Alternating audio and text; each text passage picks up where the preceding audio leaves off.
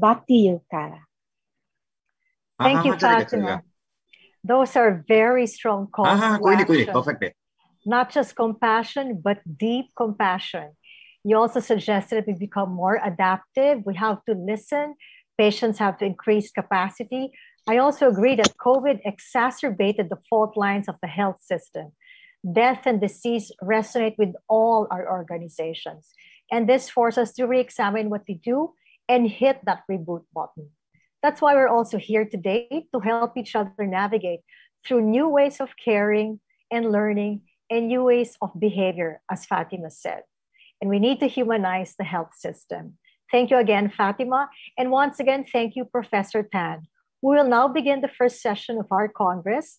The first session is entitled WHO Compassionate, Integrated, and People-Centered Universal Health Coverage, Patient Journeys in a Fragmented versus an Integrated Health System. We are very honored to be joined by the moderator of this session, Dr. Esperanza Cabral, Secretary of Health. When you say Dr. Esperanza Cabral, you associate her with humility and service. Our speakers are Professor Chien,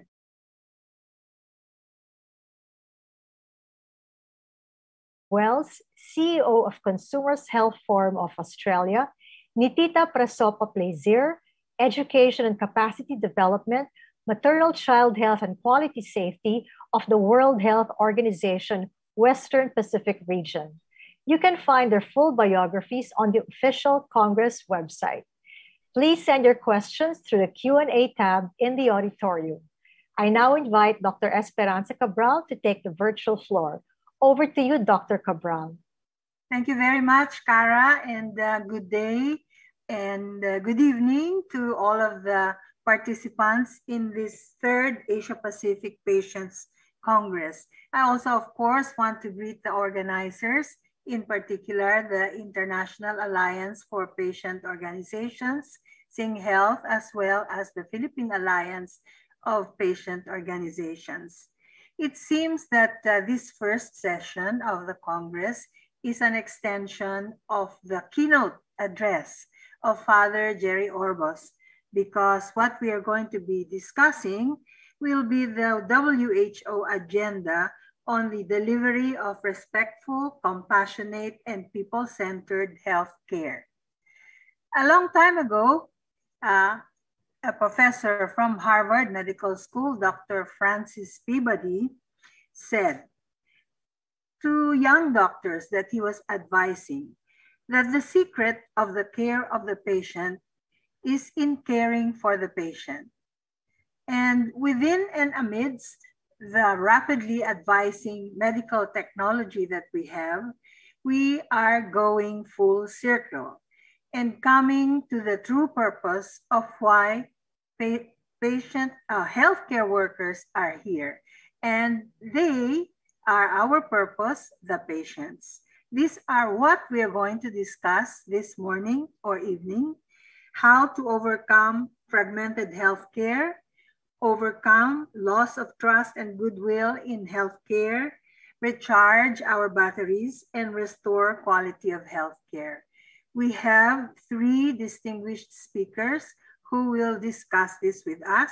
And the first one is Professor Chien, Deputy Group CEO of Singapore Health Services. Let us now hear from Professor Lee. Professor Lee. Good morning, everyone, and greetings from Singapore and from Singapore Health Services. Today, it is my thank the organizers for giving this opportunity to share at this session. Next slide, please.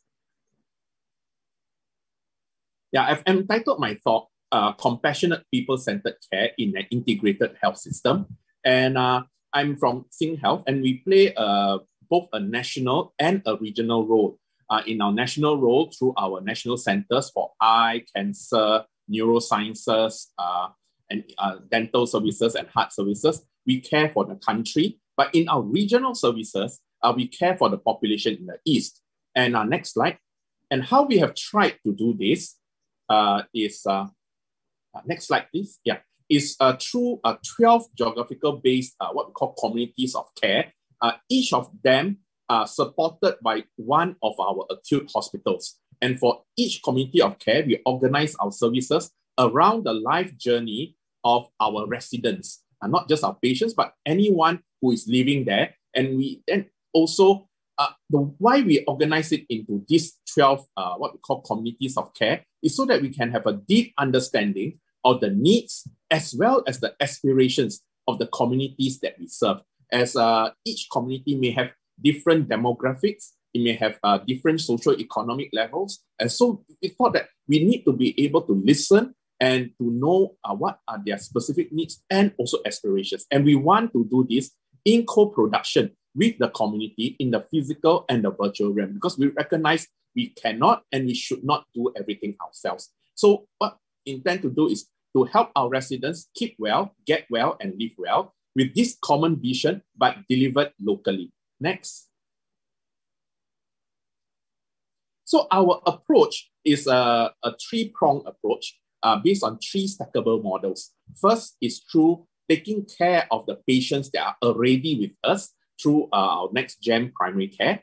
The next is a health up, which is taking care of the patients that have not been reached yet, or those who have been reached but have been lost to follow up, and or those who have reached are still well, and how do we keep them well? And the third prong is then for each community of care, can we enable the residents to know what they need to do, that they care about what they should do, and they are able to do it, and to take this whole of life journey to address what actually matters most to them, not only for health, but in terms of social and in terms of their life aspirations. Next slide, please. So in terms of the next generation of primary care, what we have developed is a modular plug-and-play model that, depending on the needs of the patients, we can then provide the services accordingly. It is anchored in the primary care provider, but supported by an integrated community care-based team that is made up of a community nurse, a health social integrator, as well as our social partners. And this team need not be made up of our staff, but it can be made up of whoever is willing and prepared to come along with us in this journey. Our focus is on the patient. And our target population here are those with chronic diseases. They can come from various sources, such as for screening. And what we want to do is to bring care to the clinics, to the home, as well as in the community through what we have here in Singapore, what are our senior activity centers. And we will do this through face-to-face, virtual care, as well as a hybrid. And the goal is that it is to provide that holistic care to improve the care of our patients with one single care team with clear roles and responsibilities, and one single care plan with clear common targets. And this care plan includes lifestyle interventions as well as clinical and social follow-up. And we intend to put in an IT system that enables this to work. And you can see from the journey, it is a lot of the word integrated is there because we want to work as one single team, and the team includes the patient in this care team too. Next slide, please.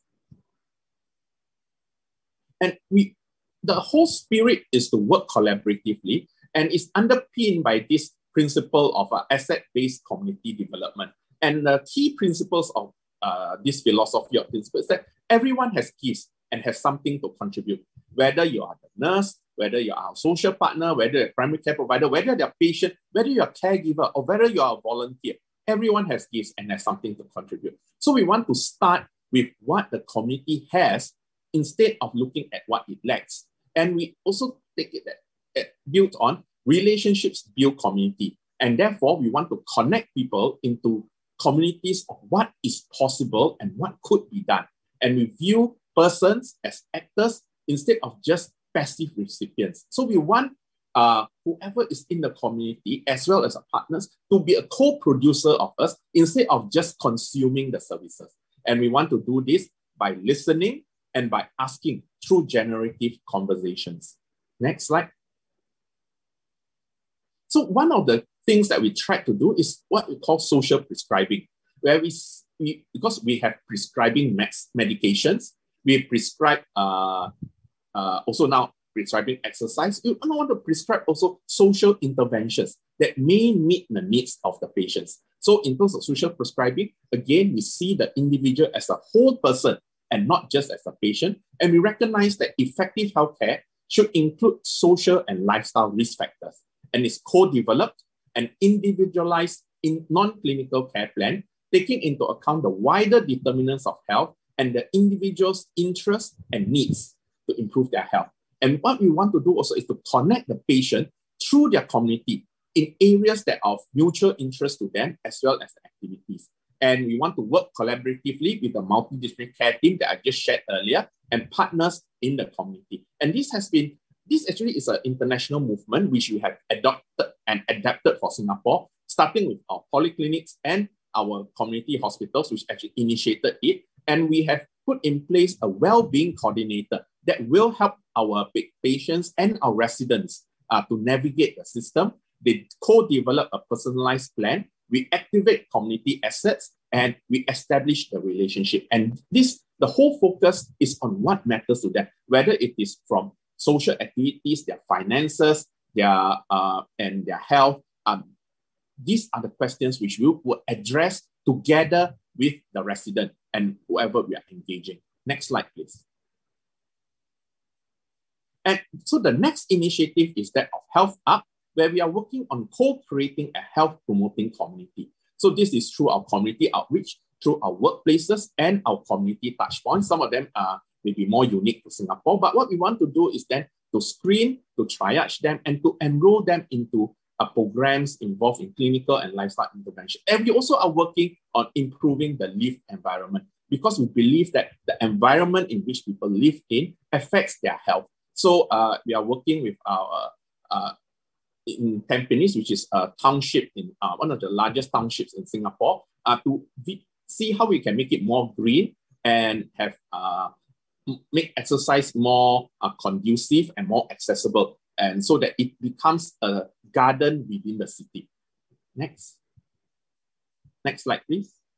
And what we are planning to launch it soon, and we have great support from the person that you see here is actually our Senior Minister of State for Health, and we are collaborating with our sports aid agency as well as with our Health Promotion Board, which is a national agency for health promotion, to work on both the exercise as well as a lifestyle intervention. And we are targeting the 40 to 65 because we find that this is the age when people start to develop the chronic diseases. And we are engaging the GPs, so that the general practitioners, so that they come in. So this is both public, private, as well as a people sector involvement, and with certain rewards that we put in place for achieving key health targets.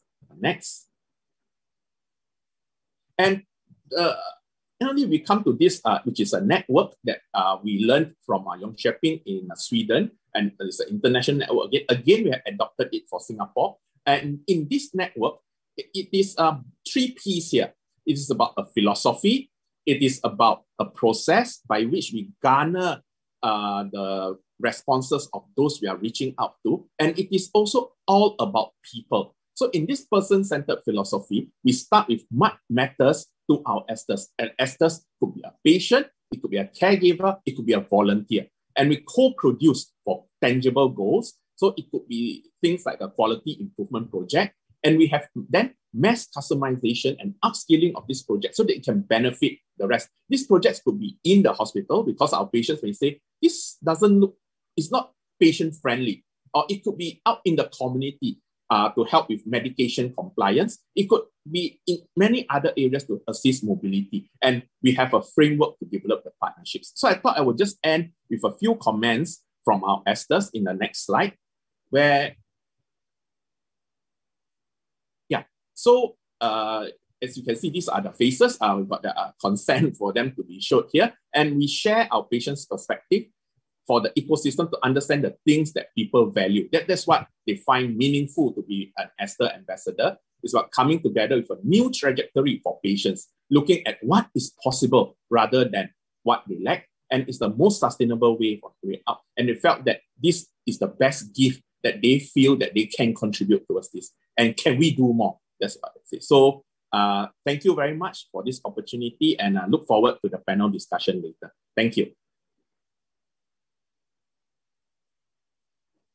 Thank you very much, Professor Lee, for that interesting discussion on what is being done in Singapore for patient-focused holistic care. And Esther seems like such a very good program.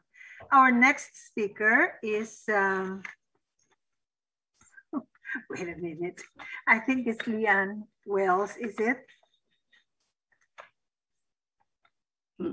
Yes, now we are going to have to speak to us Ms. Leanne Wells, the CEO of Consumers Health Forum of Australia.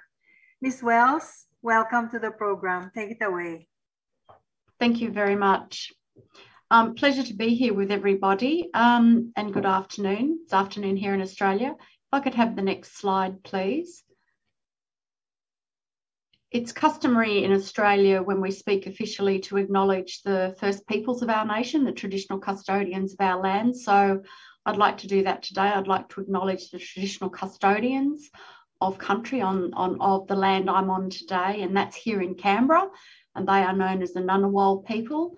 I'd like to recognise their continuing connection to land, water and community, and pay my respects to them and their cultures and to their elders past, present and yet to come. Next slide, please. So what I really would like to cover today in my 10 minutes is why we deliberately chose to use the term consumer and not patient in Australia, the various roles that consumers can play and are playing in our system, ways to promote consumer leadership, approaches to capacity building, and to give some, I guess, illustrative examples of how consumers and their insights and their lived experience and their knowledge of the system have been harnessed as agents of change. So the impact of consumer advocacy, if you like, in the Australian healthcare system. Next slide, please. So why consumers and not patients? Well, it was a deliberate decision in Australia when my organisation was established about 40 years ago to adopt the term consumer. Here we define patients as a person receiving or registered to receive medical treatment, but it is a more passive term limited to interaction at the time care and treatment is delivered. From our point of view, consumer is a broader term encompassing everyone who may use the health system or have a connection with it now or in the future. So patients are a subset, if you like, of the broader group of consumers. We also like the term consumer because it suggests choice, it suggests control, it suggests agency. So it's about seeing the consumer as a more active, and as previous speakers have talked about, more active participant in healthcare, but also a more of an active actor in shaping policy, research and services. Next slide, please. So we've certainly seen, and this is right across the globe, isn't it, that as consumers experience healthcare system and the other systems connected with healthcare like aged care and social care, that they want to be involved in all levels of decision making. They want to be enabled to make informed decisions and choices about their healthcare. They want to feel trusted and respected, so that's the patient rights agenda, by services providers and managers and funders.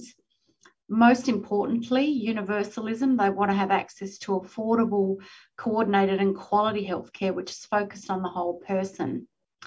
They want to be engaged in collaborative and partnership approaches to service planning and improvement. And they want to serve as the engine room for improving and innovating health and social care services. Next slide, please. So this is just to give you a sense of the strategy for my organisation. It's our strategy on a page. I'm not going to go through that in any detail other than to point you to objective 2 there, consumers shaping health. We're a national organising coalition of patient and consumer organisations in Australia. And one of our key goals and aspirations is to support consumers to engage with and influence and advocate for a better health system. So it's very much core business for us to be working with consumers to help them shape policy and research and programs and services. Next slide, please. So what have we been doing to support that role of the consumer as an actor in the system? One of the things we've wanted to do for a long time, and we're really starting to influence the national narrative around this, is we wanted to mature the way policymakers and researchers and service designers think about consumers, and to think about them as change makers or co-producers of better outcomes. So how do we go about influencing that narrative? We produced what we grandly called a white paper called Consumers Transforming Health in 2018. One of the things that white paper did, apart from look at some of the major health policy shifts we wanted to advocate for, were that it identified 8 different archetypes or 8 different types of roles that consumers can play and should play in the system. Because we often found, talking to governments and talking to policymakers, that consumers were being grouped into one generic homogenous group when actually they can play very different roles in the system. Next slide, please. We like our strategies on a page here at CHF. This is a summary of that white paper I was talking about on a page. And on the right-hand side of that page are the 8 types of roles that we identified that consumers could play. They can serve as change agents. They can serve as policy influencers. They can serve as community mobilisers. They serve as volunteers working with local primary health networks and some of the more local constructs here in Australia that deliver services. They can co-design services. They can collaborate as researchers, as actual research investigators and translators of research. They can educate, they can serve as educators, and we're seeing a lot more of that, where consumer advocates and consumer leaders are much more integrally involved in delivering some elements of medical and healthcare curriculum here in Australia. And the notion of expert patients, I know that emerged in the UK, but the idea that patients are the people who are experts in their care. So building health literacy so that patients are expert in self-managing, and expert in self-care, and expert in making informed decisions about their care. And of course, the other important role for consumers is that they are payers or co-payers of the system. So that was just a way of really saying, you know, don't think about consumers as having a very narrowly defined role as advocates in a system. They can have influence and can serve as assets at several levels within the system. Next slide, please. So to continue that narrative about consumer experience and leadership as something that can be harnessed for change and improvement in healthcare, we held an inaugural Australian and New Zealand Consumer Experience and Leadership Summit called Shifting Gears in March this year. It had over 850 delegates. It was a program very much owned by consumers. They were presenters, they were panellists, they worked with us to design the program, they were rapporteurs on the day. And you can see the themes that that conference had there. The focus was on change and consumers as change makers. So the whole program was threaded with examples and discussions about where consumers have served as advocates for change and improvement and innovation, drawing from their lived experience and their knowledge of the system and the insights they can bring. That program is available on demand, accessible from our website if anyone was ever interested in looking at that 2-day or elements from that 2-day program. Next slide, please. One of the things we're very conscious of too is that there's often an information asymmetry, a power imbalance when consumers are involved in advising governments and working on government task forces, working with researchers. And that can often be an impediment to them acting with impact and influence and feeling confident to do that. So some of the small things that we've been doing, and we've got several members of CHF who also do work with their own membership and patient cohorts as well. But some of the things that we've been doing to build capacity and confidence in our consumer advocacy network, some of these examples here on the slide. Three main activities that we've put our effort and energy into. We have initiated a program called Collaborative Pairs Australia. It has its genesis in a program run by the King's Fund originally in the UK.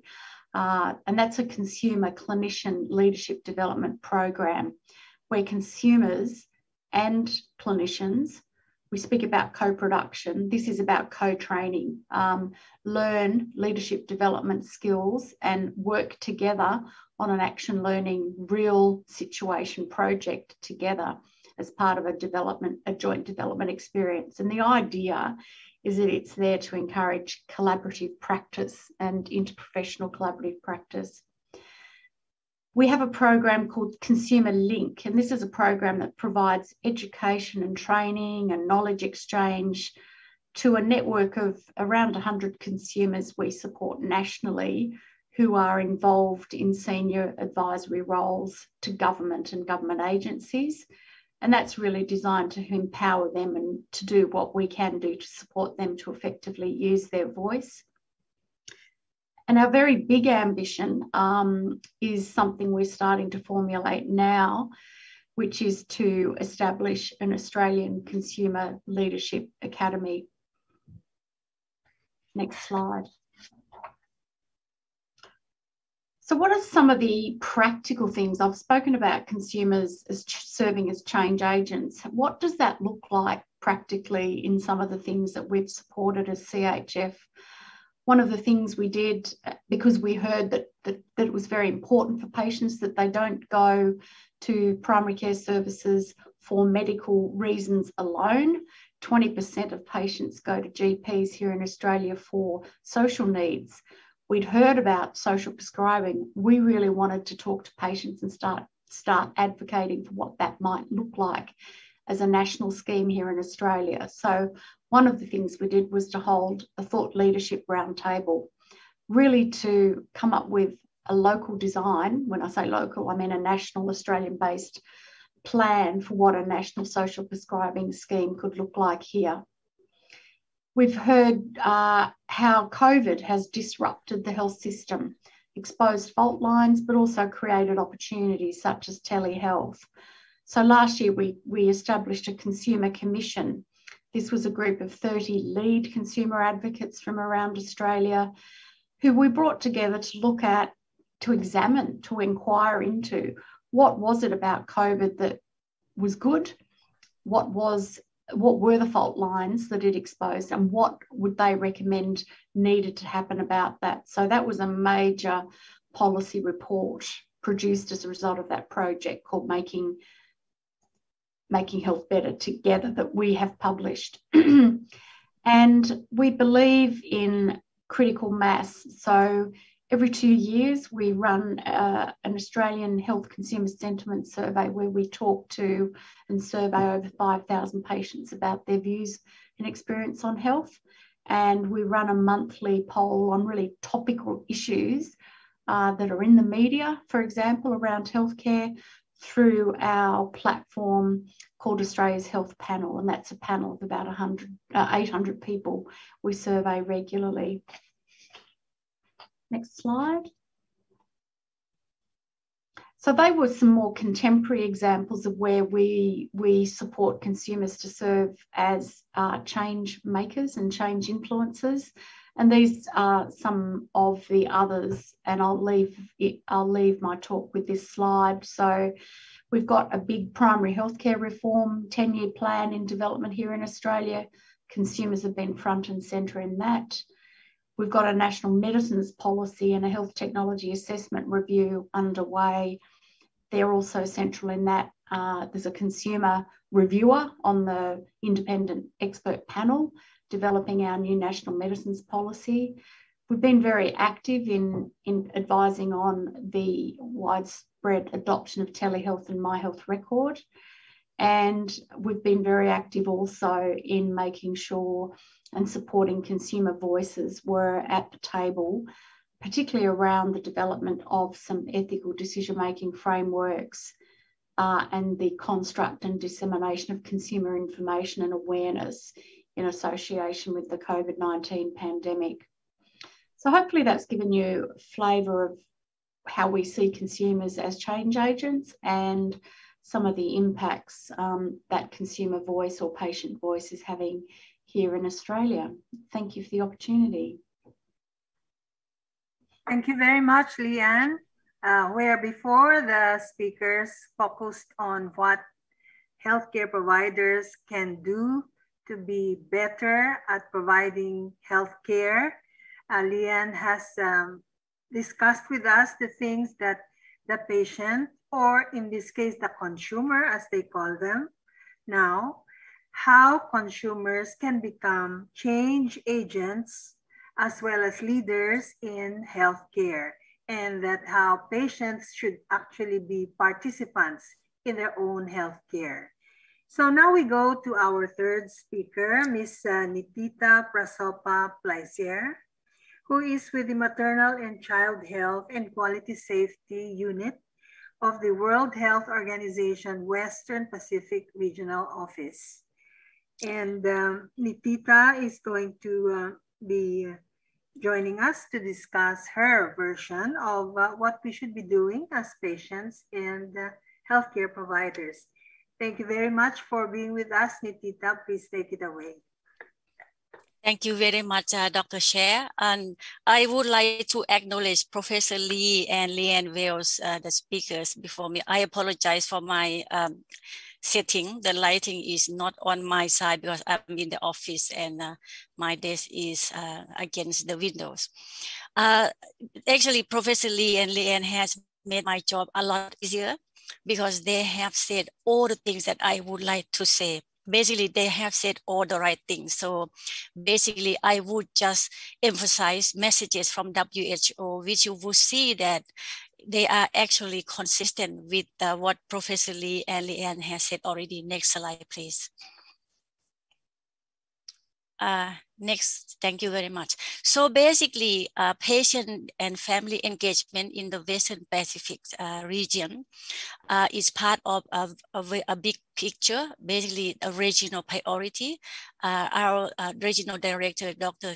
Takeshi Kasai, he basically, when he came into the post of regional director, he and member states have the shared vision for the future towards the healthiest and safest region. Next slide, please. And in this regional priority, patient safety, healthcare quality, in which patient engagement is embedded, is part of the bigger strategies. And the strategy, not the vision, okay, the vision for the future, there are 4 thematic priorities and what we call operational shift. And you will see that on the operational shift, health system. So all the things we would like to achieve, we employ a health system approach. That's what it is. And the thematic area is health security that includes antimicrobial resistance, NCDs and aging, climate change, and the environment, and reaching the unreached. And these are the key areas. And all these areas, you will see that there are people in there, and patients are in every priority areas. Next slide, please. So we talk about patient engagement. This is not a new story. Back in 2004, and then 2005, 2004 when WHO started the World Alliance for Patient Safety. Patient and family engagement, known as Patients for Patient Safety, was part of the original key priorities of the World Alliance for Patient Safety. And so I spent some time working with HQ, and we did, internal research, and we asked people what really matters to them. And these are their answers. What do they expect from healthcare? So they expect healthcare to take care of them. Listen to them, exactly what Professor Lee had emphasized. Show them respect as an equal person. Yeah, this is an imbalance well in some countries, but patients say, look, I would like to be a partner as an equal. Sharing necessary and important information with them, including risk, including cost, including implications. So that's, they want to know so that they can make informed decisions. They want their questions to be answered, and they would like to know what's next. So these are the key things that patients want to know from our research. Next, please. Next slide. So I just want to show that there are some examples of WHO frameworks or strategies or global actions, and every single one of them will have people at the center. So you may recognize this strategy, this framework. This is a global strategy on people-centered and integrated health services. Basically, patient is only one person in a very complex healthcare system that experience every step of the care pathway. There are many providers along the way. There are many advocates. There are many support groups, but the people, the persons who walk all the way, it's them, patients and their families. Next, please.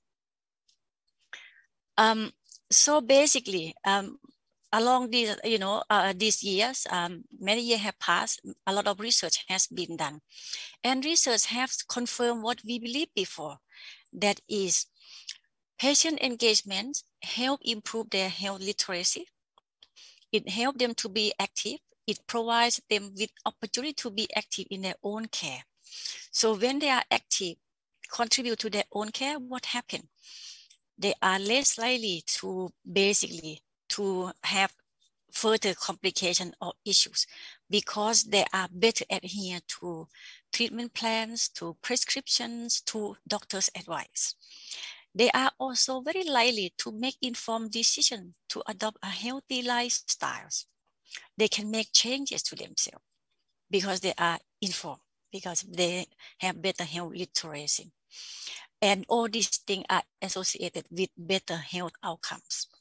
When patients are having better health outcomes, it means lower costs for healthcare, low burdens for healthcare professionals. This is a win-win situation. Next, please. So basically, WHO also, I think they have just launched, many of you are there at the table. So patient and family engagement is again one of the core strategies of the Global Patient Safety Action Plan 2021 to 2030. So patient and family engagement is still a core priority of WHO. Next, please. So what does it mean? So in Western Pacific region, we are translating global policy, regional policy into a very practical actions. And we have a framework. So in the Western Pacific region, patient and family engagement, patient safety, healthcare quality, this is part of a system approach that we are working with member states to improve their health system. Because to achieve universal health coverage, patient safety is core, is the key. And to achieve universal health coverage, we need to have strong, high-performing health systems. And quality is one of the key 5 attributes requiring for strong health system. And within that quality, engaging people is also a core strategy, as you can see. So basically, patients' family engagement is part of the efforts towards achieving universal health coverage. Next, please.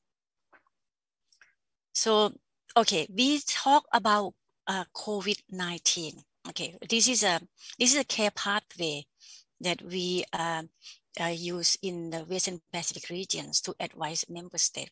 I will not go into the care pathway as a whole journey. I just would like to point out that as you know, responding to COVID-19, the COVID-19 pandemic, the efforts are still ongoing, but the core strategies, the core efforts, and the core, outcomes, in fact, they are all patients. The care pathway start with patients. Patients go into healthcare, and there are care pathways for them to go. So the key success of COVID-19 is very much depends on patients and providers in collaboration. They make the efforts together. So as you know, to detect, to identify cases, we require people to turn up for tests.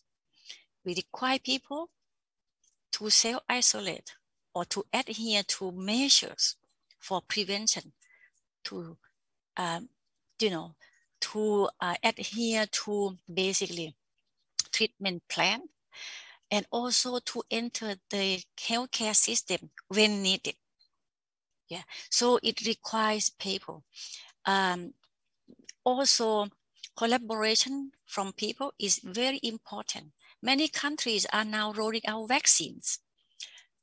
Vaccines, they are, some, perceptions about vaccines. Vaccine is good, that is not all vaccines are effective that are approved by WHO. We require cooperation from people also to turn up, to come and receive vaccination.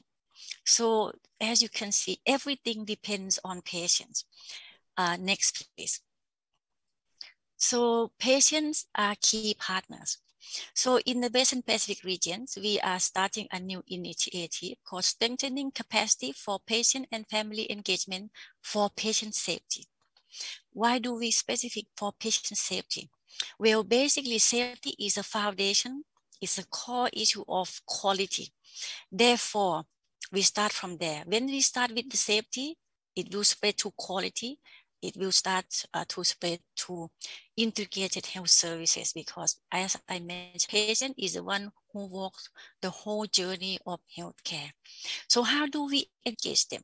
Okay, so our thing is we focus on capacity strengthening, because we require capacity of healthcare providers, and we also require capacity of the patients to make the engagement, to make the partnership successful. Start from services. Basically, is their own care. How can we engage patients to be competent in looking after themselves, in looking after their families? This is at the service delivery. So what we do with this project is we are creating a guide, and we are recruiting a hospital, maybe 1 or 2 hospitals. We found some hospital already to be the one who will implement the guide step by step, because healthcare providers are busy. They don't have the time to translate every policy. So we translate policy to action that they can implement. So there are steps, and they can choose to engage for services. The key focus of services is the patient's own care, particular self-care. Now, self-care, they can look after themselves at home when they go back from the hospital, or they can be informed to choose healthy lifestyle. Include in the systems. For example, some system that have implication for safety and quality, like for example, healthcare accreditation. That is one thing. Auditing. All these system things, if you have the voice of the patient, it will make the system more people-centered. It will make the system truly reflects the needs and the preference and the voice of the patients. So we have the step on that as well. In policies, I should say that our guide is focusing at care at the facility level, because that's where health care and services happen. That's where interaction happen as well. Policy here, we mean policy at the system level, at the hospital level. and policy in engaging in policy, there are many levels as well, from consultation to participation as advisory to being part of the hospital management system, depending on the facility. Research. Research is another key component because research informs policy. Research informs the monitoring and the evaluation of services. These are the key that so our guide focus on these key areas. Next, please. So basically, what we want to do is that I think IAPO and us work together very closely on putting the care into healthcare. What we mean here, care means compassion. And I think our speaker talked about that. Compassion can be cultivated by improving communication, understanding each other. Patient understand healthcare providers understand patient. Mutual understanding can build into trust built into respect. But compassion is very important in healthcare. Access is important, and access to healthcare and services, access to participation as well, access to a decision-making process for their own care, for example, that is about access. So access is very important because when people have access, they can also develop their skills, their capacity. So they can develop and cultivate compassion as well when people have access to information, communication, services, for example. Respect. We have heard a lot about respectful care, but what does respect mean? So what we want to see in our project, respect has to come from the perspective of patients and providers, and how do we fine-tune them? What are important to patients? What do they consider as respectful care? We need to hear from them. We can't define it for them. We must learn from them and hear their voice. Empowerment. Empowerment is about, we can't empower people, but we can help them to be empowered. And the best way to be empowered for people is to have the right information, have access to information, access to the right care at the right time. Basically, it's about universal coverage. Basically, when they are respected, they feel empowered as well. So when they are able to participate, they also feel empowered. When they improve their health literacy, they feel empowered. And that's what we call empowerment. Next, please. So the roles of patients organizations, for example, like IAPO, patients organizations have very important role to help healthcare system realize care and putting the care into healthcare. For example, I show, there are many more, but I give some example to help promoting compassionate care. For example, communication. Patient organizations have a very key role to help facilitate the communication, to help coordinate patients in policies, in services, in capacity building. C can also mean capacity. Building capacity of patient is one of the very key roles that patient organization can do. In fact, this is what very important. This is a starting point, is to build their capacity. In terms of access, patients must continue to advocate for patients to have access to healthcare, access to participation, access to decision-making process. In fact, is to platform, to a mechanism to have their voice heard. So that is very important. So along the way, advocacy will help also change people's attitude. Because when people become more informed, when healthcare providers understand patients, they become more informed. And when they become more informed, both sides, the attitude can change. I give example.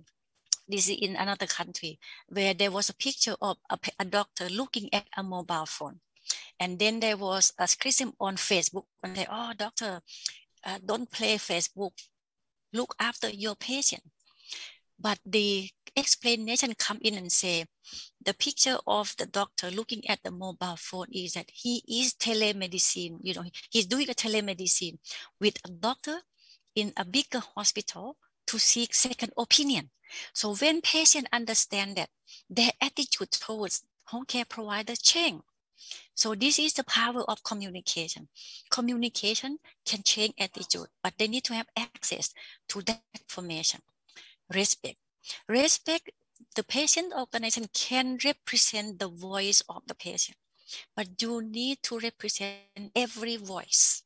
Every voice is important, regardless of how big, how small, whoever they are, wherever they live, whether they are men, women.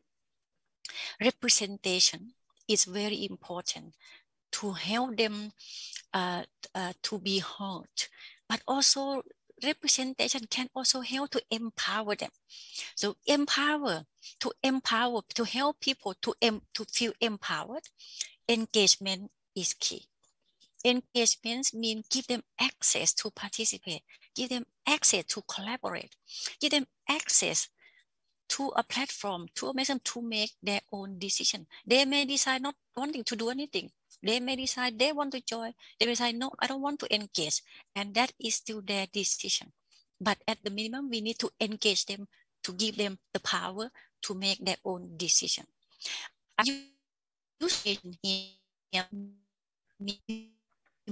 Literacy. Improving health literacy is important because if patients are health literate, they are better able to engage. They are better able to communicate. They are better able to access and contribute. For healthcare providers, you are also in need of capacity building, of improving literacy. That is the literacy about your patients. You need to understand not just their disease, but their situation, their circumstances, their environment, their health determinants that influence their health conditions, their diseases. So empowerment can work both sides. That is why I have the circle there. Both providers and patients are in here together. So next, please. In conclusion, I think patient organization has a role to build capacity for both patients and healthcare providers. Your role is very important because you are the one who represents the voice of the patient. You are the one who help them to advocate for their access. You are the one who help communicate, to coordinate, to build their capacity for compassionate health. I will stop here for now. Thank you very much. Thank you. Thank you very much, Ms. Nittita, for providing us inputs on how patient and family engagement can result in a healthier population and a safer health system. We do not have very much time, only 6 more minutes to go. So we only have time for 2 questions. We have them given to us. And may I ask any one of the 3 of our speakers to answer first? What are the challenges of integrating the health system? And the questioner is suggesting that it might be silos or it might be political will. Which one is it? Or if it's not those 2, what is it? Anyone would like to answer that question? Is it Professor Lee? Would you like to? Yeah, okay. Thanks for the question. My view is that as the word says integrated, it is everyone's responsibility. And everyone has a role in how we integrate the system, right? From the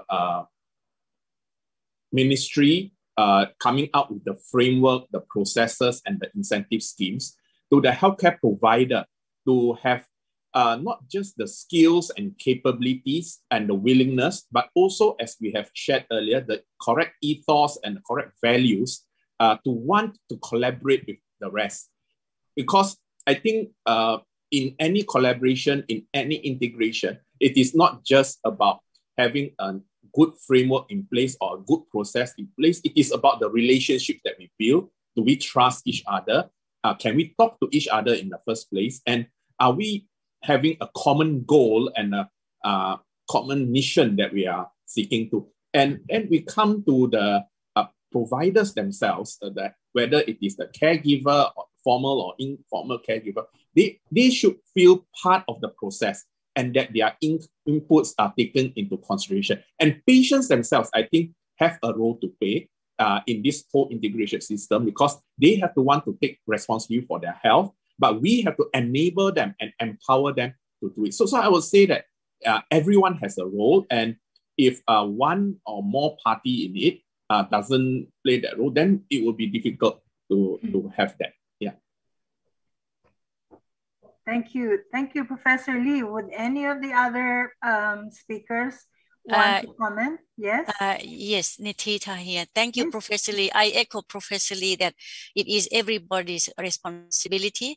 I think that is very true, but also for healthcare providers or healthcare facilities, I think we also need to make the systems, friendly, make the systems, make it to become enabling factor, not hindering factors. For example, if a patient goes to a hospital for an appointment, clinics that provide related services should be connected. So why one card that details appear everywhere, for example. And also, for example, if they need to go to appointment, different clinics, they should be able to visit, or they need to visit in visit. Just to give an example, meaning the system needs to allow that to happen. That's number one. Number two, capacity. What do I mean here? Capacity of the system of the providers, meaning they have the ability to operate the system, make it easier for patients, but also patients have the capacity to use the system well. I give example of some countries, patients can actually make their appointments online. So if they know how to do it, have capacity to do it, but the system also support them to do it. Is one another thing. A silo has been used. Yes, I agree. Therefore, I think multi-sectoral approach, not just health, outside health as well, like linking about children, linking to school, linking to the workplace, make it easier for people to access care and services. So multi-sectoral approach, multi-level of government's approach as well. Like each level of the government have consistent policy, consistent enabling factors to support people. Also, I think the competitive environment for funding within the system, that is one way to help reduce silo, making it easier for healthcare providers to share information and to collaborate for the patients. Thank you. Thank you, Nittita. And I think we will ask Leanne to comment on the second question, which is, do you think fragmented health system pose a patient safety risk? And if yes, how? I think it does pose a patient safety risk. I think to answer that's probably good. It's probably a good idea to give some examples of where a fragmented system can create a risk, and that's in areas such as handover. So poor handover and poor communication between providers. If someone's leaving hospital to go back into community-based or home-based care or back into the aged care system, particularly around areas like medication transfer and medication misadventure. We know from a lot of research done in Australia here, that's where a lot of medication misadventure occurs. That's costly to the system, but also a great potential safety risk to patients. And it's not so much a fragmented system, apart from being a risk to patient care. It's also, it doesn't make for a very good experience of care either. It's very much a catch cry here that patients experience disconnected care, fragmented care, having to tell their story several times over, having to get repeat tests when that's not necessary if there was better coordination and that the systems and infrastructure facilitated better coordination and sharing of test results and those sorts of things between care providers. So it's a risk to patient safety, but fragmented care systems are also a risk to, they erode the potential for high value care and often result in low value care being delivered. Thank you, Leanne. And I'm afraid we have run out of time. So I will thank our distinguished speakers, Professor Lee, Ms. Nittita, and Ms. Leanne, for your very important and valuable inputs in our session on this morning's third Asia Pacific Congress on Patient Care. And also want to thank the organizers for having us here and wishing the participants a very good Congress. Thank you very much.